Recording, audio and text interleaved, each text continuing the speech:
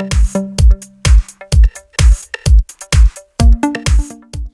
I have LEAGOO M8 and let me show you how to change language on the following phone.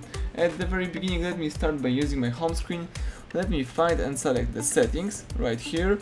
Scroll down and let's look for language and input. It's under personal tab, let's choose it. Then let's select language from the top of the screen, and as you may notice here you have the full list of available languages that you can use on this phone.